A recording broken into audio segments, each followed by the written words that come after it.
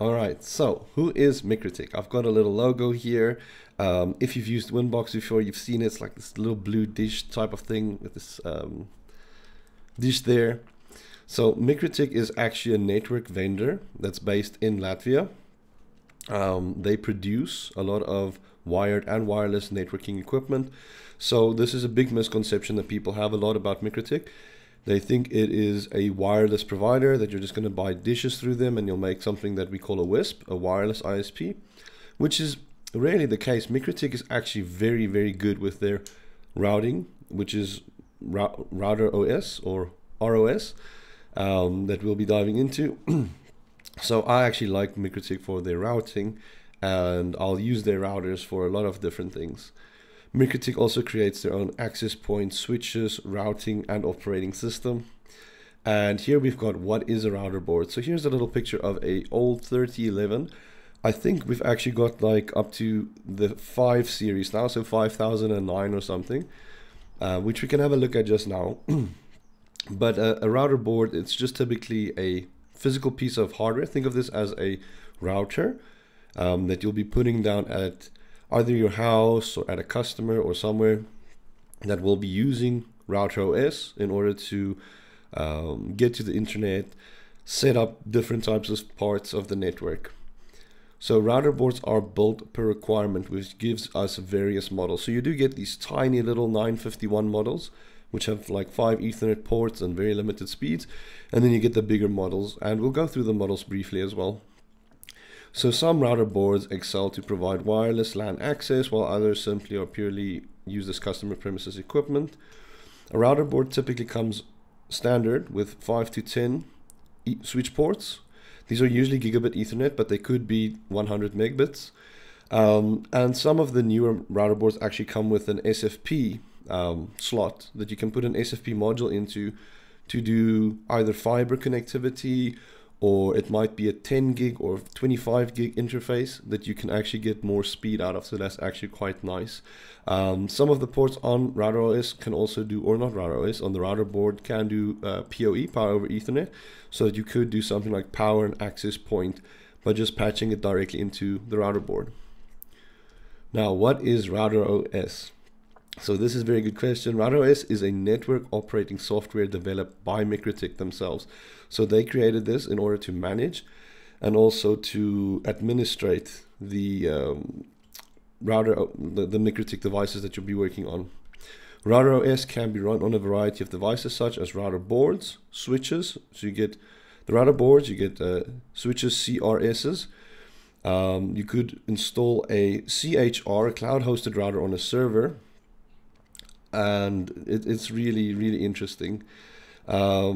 There are different license levels for RouterOS, allowing more or different types of features. So we'll go over that right now. This is just a list to show you what the basic licensing entails. So if you're using the Eve guide with me, you're probably just using the trial mode or free license, which allows you to just play around with everything on the device for basically 24 hours. You get a free demo, which you can request from MikroTik, which will just allow you to demonstrate everything.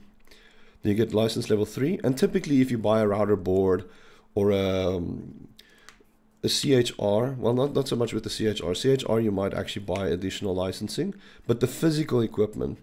So the router board, it will typically come with something like a router level of 3 or 4 that's loaded on the device when you buy it. You don't need to just buy it, but if you want to upgrade it, that is possible by just going to MikroTik's site, and then you can just buy the license there and load it onto your router board. But as you see, there are various differences on what type of stuff you can do on each level. So for example, on the CPE, you can only do something like 200 triple PoE tunnels, but if it was a controller license you had, you could do unlimited amounts of connections. And it kind of makes sense because the controller might be where you want to roll out a lot of services or connect a bunch of VPN tunnels. So just something to keep in mind of. But make sure you do understand what each license level provides. There is 6 of them, and you don't need to know exactly like, they're not going to be like, as a controller, how many hotspot active users can you use? So typically the nice thing about MikroTik with their MTCNA is, I don't want to say it's an open book test, but they do allow you to research. So if your machine has internet access, you can actually go to MikroTik's site and look at the license levels, and then, you know, figure out if they ask you a specific question, then you can get it from that license level list.